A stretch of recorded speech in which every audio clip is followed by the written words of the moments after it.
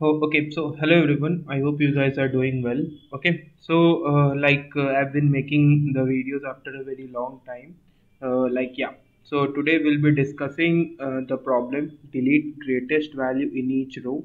Like in this video, we'll be discussing this problem, and this problem is the part of the lead code weekly contest 323. Like delete greatest value in each row. We'll be discussing each problem, longest square streak in array, design memory allocator, maximum number of points from grid queries in each of the separate video in this playlist. So if you are just trying to find out the solution for each of the problem, you can check the entire playlist. The playlist link will be given in the description section of the video. Okay, so let's move out to this problem, delete greatest value in each row.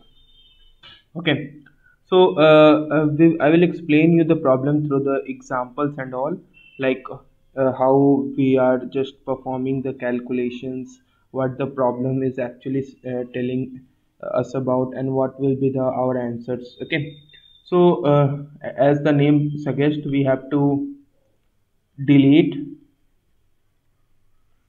Okay, wait a minute. Let me just delete greatest row in each, like delete greatest value in each row. Delete greatest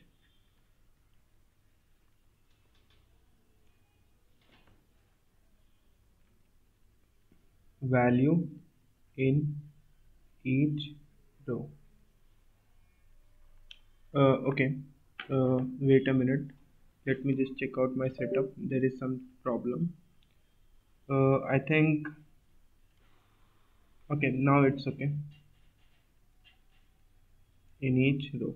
Okay. So in this problem, you have been given a matrix of size m into n. So there is a matrix, and you have been given m rows and n columns. So there are m rows and there are n columns. Okay, so what you have to do in this problem is, like, each time, like each operation, let us define the operation something like this. Let me change the color also. Like each operation defined in such a way that you have to pick up the maximum element in each row. Pick max element in each row.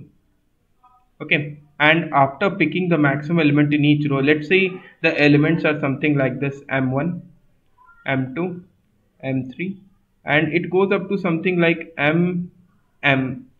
Let us choose some different value. That would be, let's say we are having x1, x2, and it goes on up to xm, where there are m rows. Okay, so when we pick maximum element in each row, the elements are something like x1, x2, x2, and it goes on up to something xm. Okay, then our answer for this operation would be max element. Let's say this function, this array is called as fx. Then we will just add up our answer with answer equal to answer plus maximum element of this fx. Okay, so this is our answer, and we have to do this operation till we are almost done with the entire grid. Okay, like after having this operation, you can see, let me change the color again. Okay, let's say we are having this one. Wait a minute. Yeah. Okay.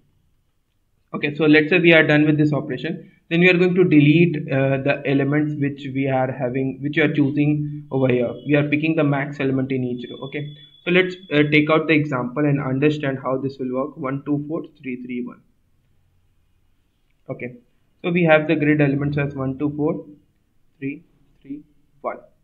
Okay, so according to our operation, so what we have to do is you have to pick up the max element. Okay, so this is one. 3 and 3, you can choose any of them, it doesn't matter. Okay, so 3 4 and 3. Yeah. Okay, so when we choose 4 and 3, so let's have the fx array as 4 and 3. Okay, and our answer will be incremented by answer equal to answer plus maximum element of this fx is 4. So answer becomes 4 if our answer is initialized with 0.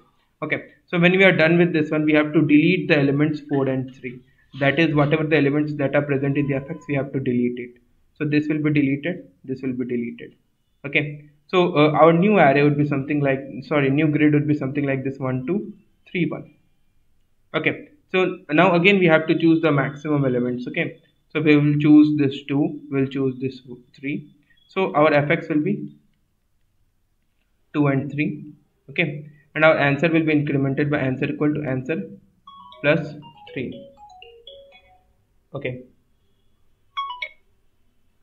our answer will be incremented by maximum element of this fx. So our answer would become 7 finally. So this will be deleted. So our new array will be 1 and 1. Sorry, new grid will be 1 and 1. Then we will pick up the maximum again, pick up the maximum element from each row. So fx will be again 1 and 1. Okay, then our answer will be again incremented by 1. So it becomes 8. And like this is chosen, this is chosen, we are done with this entire grid, and this is actually deleted, so the grid becomes empty. Okay, so this is the sequence of operations. Now you guys must be wondering how this will be performed, how we get the answers efficiently. If we are just doing the deletion each time, entire time we are having the entire grid like new grid, so for that it takes a lot of time. For that case we can just like think about that how this will be done efficiently. Okay, so let's check it out, the approach. Okay, so suppose we have the grid elements like A11, A12, A13, A14. Similarly, A21, A22, A23, A24, and A again 31, A32, A33, A34. Suppose we have this grid of size 3 into 4. Okay, now each time what is our task? Each time we have to pick up the max element. Okay, and again after picking up the max element like from each row, then we are again picking up the maximum element from the new array that we have. Suppose the maximum elements are A14, A23, and A34. Okay, then our fx array would be something like this: A14, A23, and A34. Then we are choosing the maximum element among these, and which is added to our answer, right? So like for each time after choosing this one, we are just deleting it. Okay, so you can just move all these maximum elements to the first column, right? And this can be done efficiently by just sorting each row in non-increasing order. If we'll sort each row in non-increasing order, then what will happen is, you can see this this is sorted, like this is sorted in non-increasing order.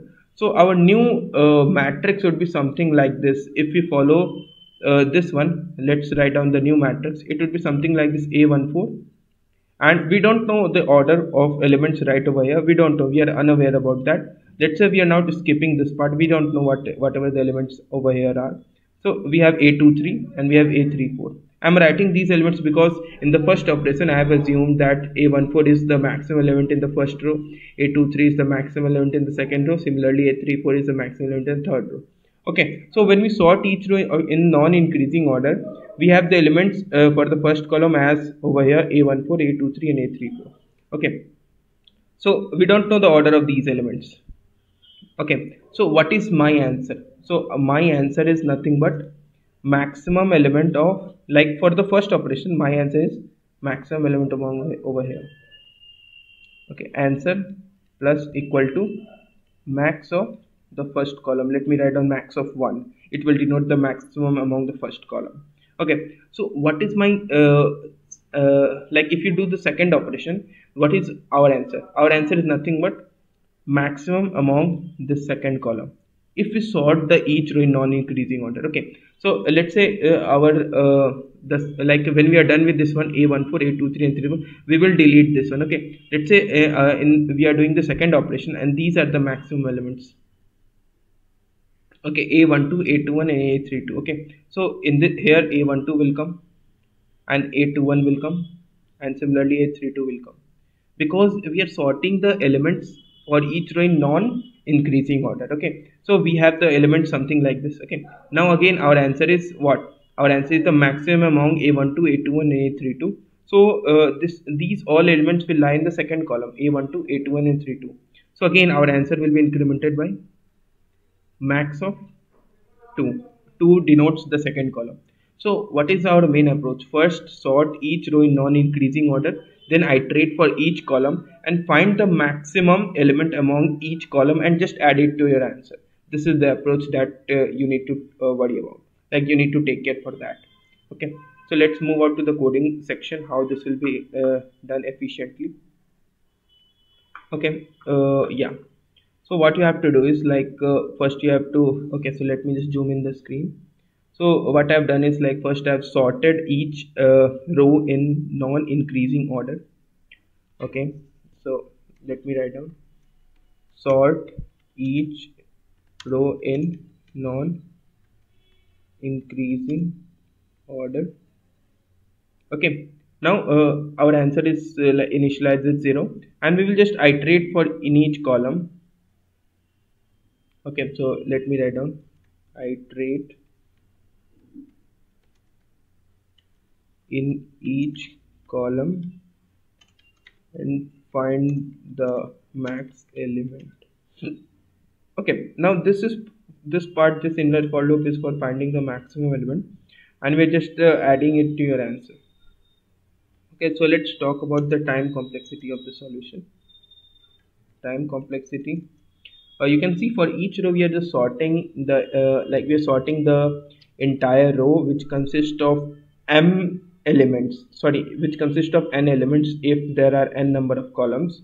So our time complexity will be o of big O of, you can see for sorting the sorting the n columns we have n log n, so o of m into n into log n. Okay, this is the time complexity, entire time complexity. Okay, and we have space complexity as space complexity. Okay, so let me use this symbol,